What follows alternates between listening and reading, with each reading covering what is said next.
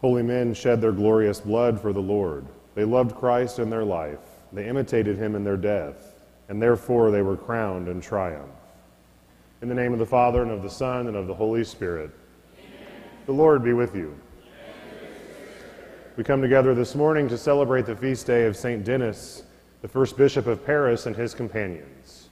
And so, brothers and sisters, as we thank God for the witness of their martyrdom, and we ask him for their intercession, let us now acknowledge our sins and so prepare ourselves to celebrate these sacred mysteries. You were sent to heal the contrite of heart. Lord, have mercy. Lord, have mercy. You came to call sinners. Christ, have mercy. You intercede for us at the right hand of the Father. Lord, have mercy.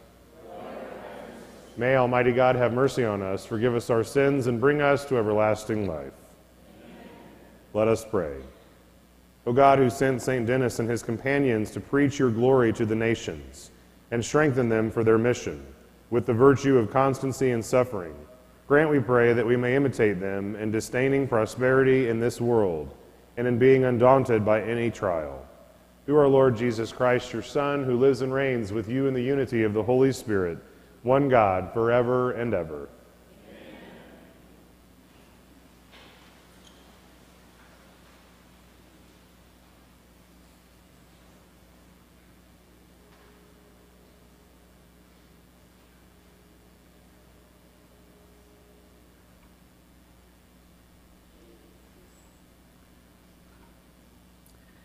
A reading from the book of the prophet Jonah. Jonah was greatly displeased and became angry that God did not carry out the evil he threatened against Nineveh. He prayed, "I beseech you, Lord, is not this what I said while I was still in my own country? This is why I fled at first to Tarshish. I knew that you are a gracious and merciful God, slow to anger, rich in clemency, loath to punish. And now, Lord, please take my life from me, for it is better for me to die than to live." But the Lord asked, "Have you reason to be angry?" Jonah then left the city for a place to the east of it, where he built himself a hut and waited under it in the shade to see what would happen to the city. And when the Lord God provided a gourd plant that grew up over Jonah's head, giving shade that relieved him of any discomfort, Jonah was very happy over the plant. But the next morning at dawn, God sent a worm that attacked the plant so that it withered. And when the sun arose, God sent a burning east wind, and the sun beat upon Jonah's head till he became faint. Then Jonah asked for death, saying, "I would be better off dead than alive." But God said to Jonah, "Have you reason to be angry over the plant?" "I have reason to be angry," Jonah answered, "angry enough to die." Then the Lord said, "You are concerned over the plant, which cost you no labor, and which you did not raise. It came up in one night, and in one night it perished. And should I not be concerned over Nineveh, the great city, in which there are more than 120,000 persons who cannot distinguish their right hand from their left, not to mention the many cattle?" The word of the Lord.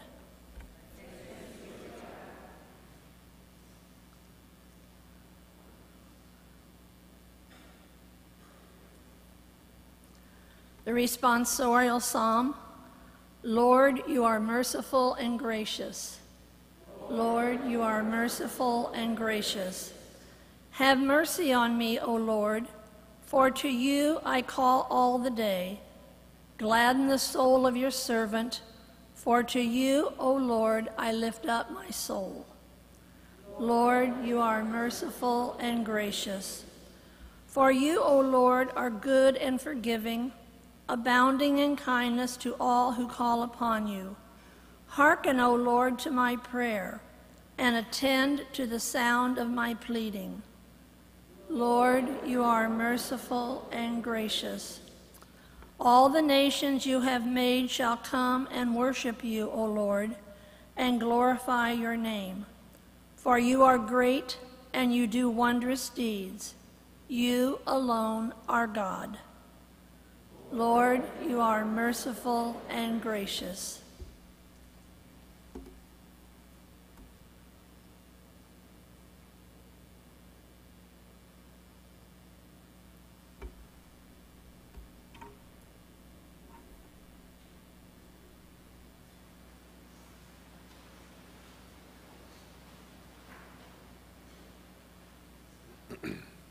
Alleluia, alleluia. You have received a spirit of adoption as a son, through which we cry, Abba, Father. Alleluia, alleluia. The Lord be with you. A reading from the Holy Gospel according to Luke. Jesus was praying in a certain place, and when he had finished, one of his disciples said to him, Lord, teach us to pray, just as John taught his disciples. He said to them, when you pray, say, Father, hallowed be your name. Your kingdom come. Give us each day our daily bread, and forgive us our sins, for we ourselves forgive everyone in debt to us. And do not subject us to the final test. The Gospel of the Lord.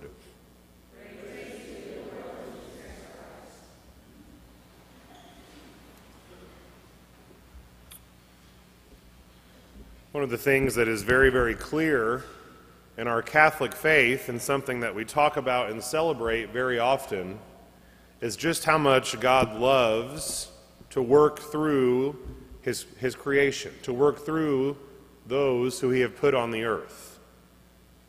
In the gospel reading, we just heard one of the most important things to do, and in fact we say this every time we say the Our Father, is to pray that God's kingdom be done.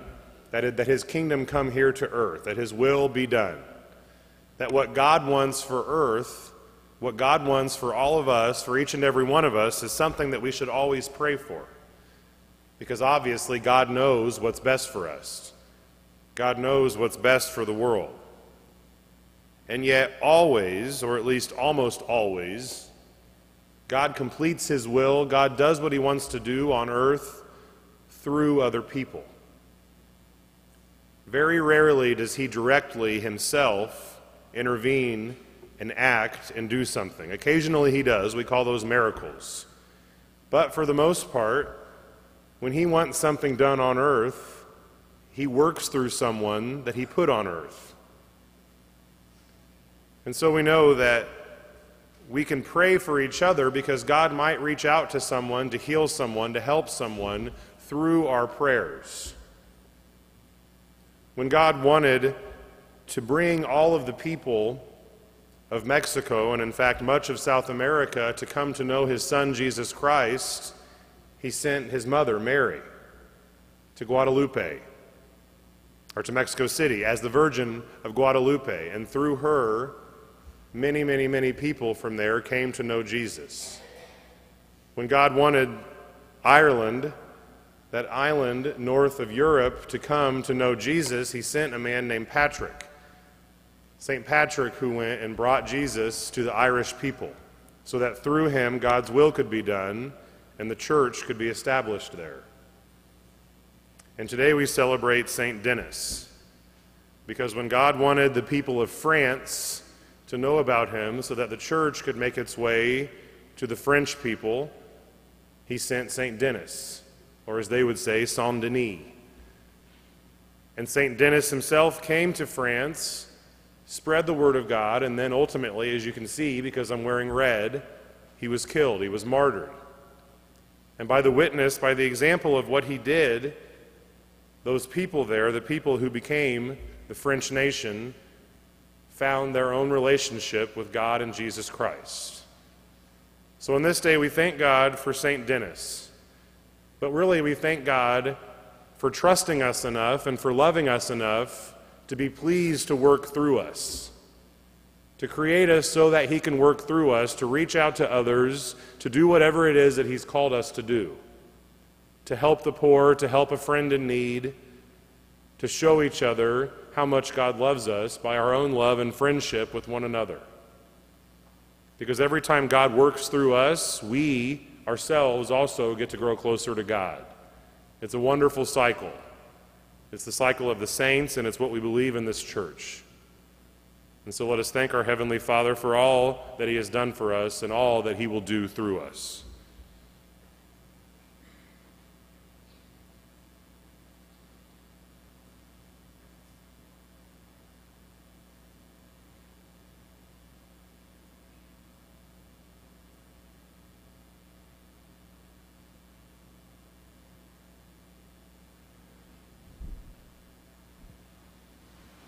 Let us now turn to our Heavenly Father and on behalf of one another intercede through our petitions.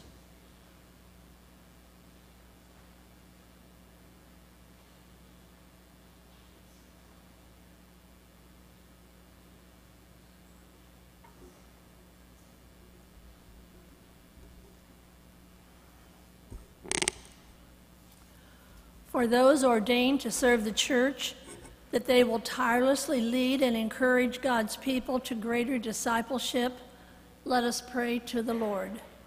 Lord, hear our prayer. For our nation and its leaders, that promoting the common good of all, especially the poor, will take precedence over strife and discord, let us pray to the Lord. Lord, hear our prayer. For all victims of the world's ways of violence, oppression, exclusion, and exploitation, especially for families and children, let us pray to the Lord. Lord, hear our prayer. For this Eucharistic community, that we might always bear witness to God's ways of love, forgiveness, and generosity, let us pray to the Lord. Lord, hear our prayer. For all the sick and suffering, especially infant James Meyer, Dick Bowling, Lisa Walker, and Diane Swayze, and for their families and caregivers, let us pray to the Lord. Lord, hear our prayer. For all who have died, that as faithful servants who have done their duty, they may be welcomed into the company of the saints in heaven, let us pray to the Lord. Lord, hear our prayer. And at this Mass, we pray in a special way for Francisca Nozares. Let us pray to the Lord. Lord, hear our prayer. Heavenly Father, we ask you to hear these our prayers, and if they be your will, to grant them through Christ our Lord. Amen.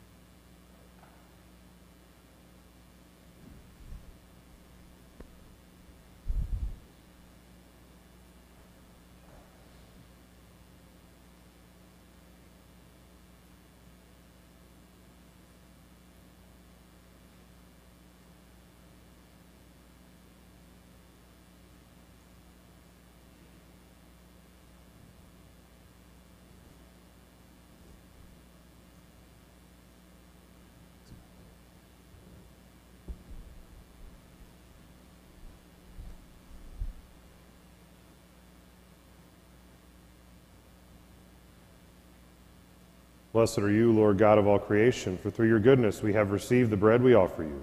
Fruit of the earth and work of human hands, it will become for us the bread of life.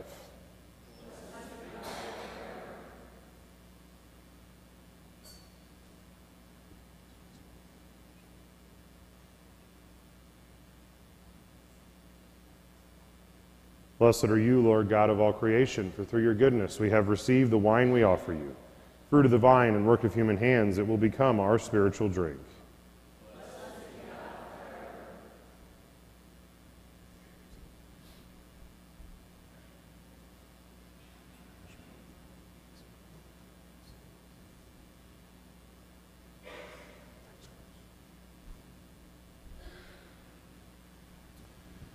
Pray, brothers and sisters, that my sacrifice and yours may be acceptable to God, the Almighty Father.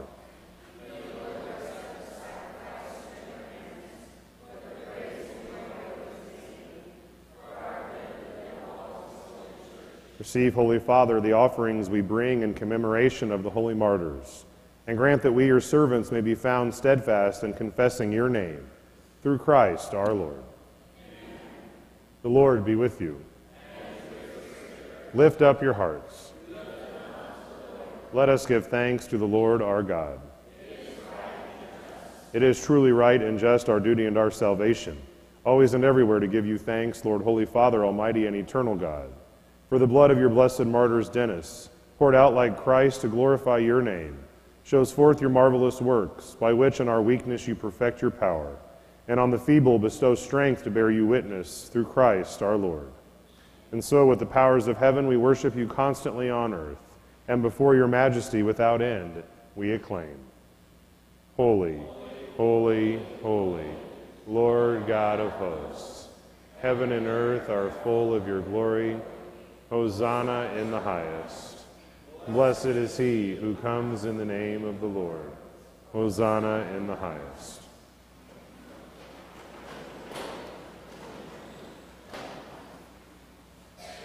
You are indeed holy, O Lord, you are indeed holy, O Lord, the font of all holiness. Make holy, therefore, these gifts, we pray, by sending down your Spirit upon them like the dewfall, so that they may become for us the body and blood of our Lord Jesus Christ. At the time he was betrayed and entered willingly into his passion, he took bread, and giving thanks, broke it, and gave it to his disciples, saying, "Take this, all of you, and eat of it, for this is my body, which will be given up for you."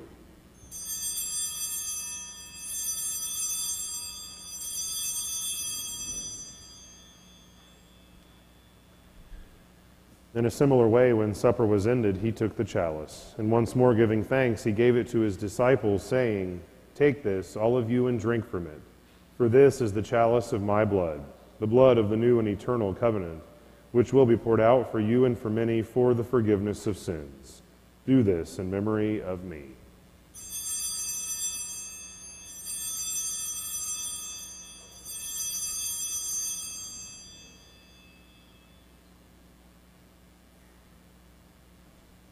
The mystery of faith. We proclaim your death, O Lord, and profess your resurrection until you come again. Therefore, as we celebrate the memorial of his death and resurrection, we offer you, Lord, the bread of life and the chalice of salvation, giving thanks that you have held us worthy to be in your presence and minister to you. Humbly we pray that, partaking of the body and blood of Christ, we may be gathered into one by the Holy Spirit. Remember, Lord, your church spread throughout the world, and bring her to the fullness of charity, together with Francis our Pope and Charles our Bishop and all the clergy. Remember also our brothers and sisters who have fallen asleep in the hope of the resurrection, and all who have died in your mercy. Welcome them into the light of your face. Have mercy on us all, we pray, that with the Blessed Virgin Mary, Mother of God, with blessed Joseph, her spouse, with the blessed apostles and all the saints who have pleased you throughout the ages, we may merit to be co-heirs to eternal life, and may praise and glorify you through your Son, Jesus Christ. Through him and with him and in him, O God, Almighty Father, in the unity of the Holy Spirit, all glory and honor is yours forever and ever.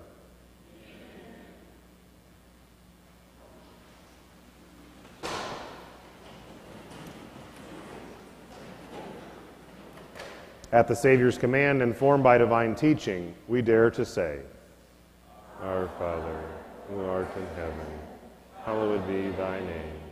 Thy kingdom come, thy will be done, on earth as it is in heaven.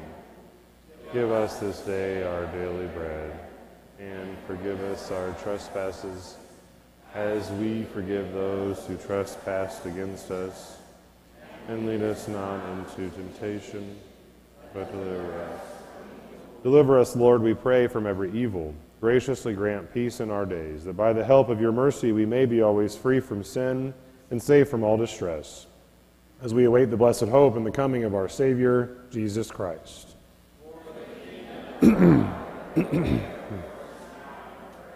Lord Jesus Christ, who said to your apostles, "Peace I leave you, my peace I give you," look not on our sins, but on the faith of your church, and graciously grant her peace and unity, in accordance with your will, who live and reign forever and ever. Amen. The peace of the Lord be with you always. Let us offer each other the sign of peace.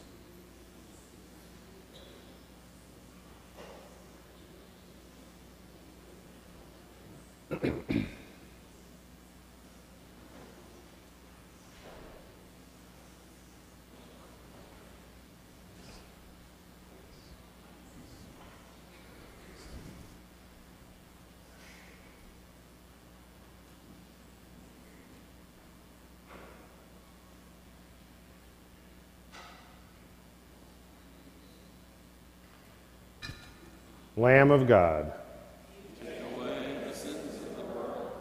Have mercy on us. Lamb of God, you take away the sins of the world. Have mercy on us. Lamb of God, you take away the sins of the world. Grant us peace.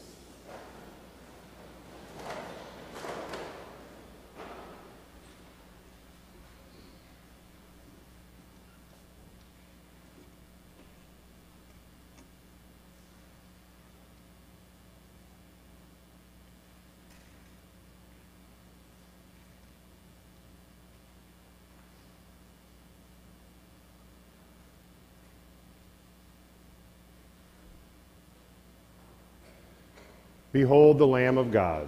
Behold him who takes away the sins of the world. Blessed are those called to the supper of the Lamb. Lord, I am not worthy that you should enter under my roof, but only say the word, and my soul shall be healed.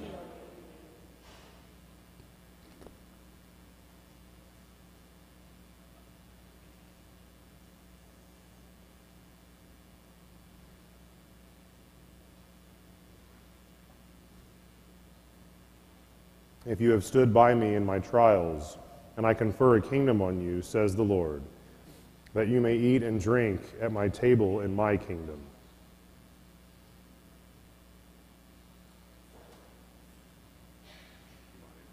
Amen. Amen.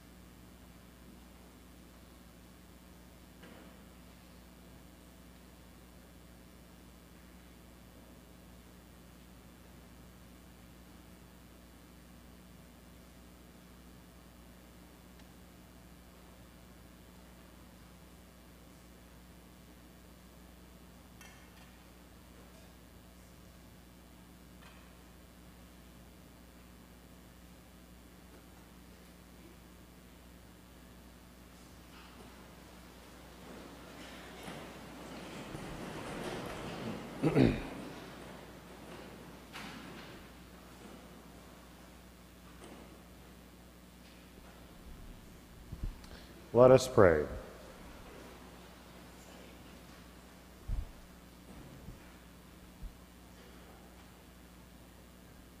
O God, who in your holy martyrs have wonderfully made known the mystery of the cross, graciously grant that, drawing strength from the sacrifice of St. Denis and his companions, we may cling faithfully to Christ and labor in the Church for the salvation of all. Through Christ our Lord. Amen. The Lord be with you. May Almighty God bless you, the Father, and the Son, and the Holy Spirit. Amen. Go and announce the gospel of the Lord.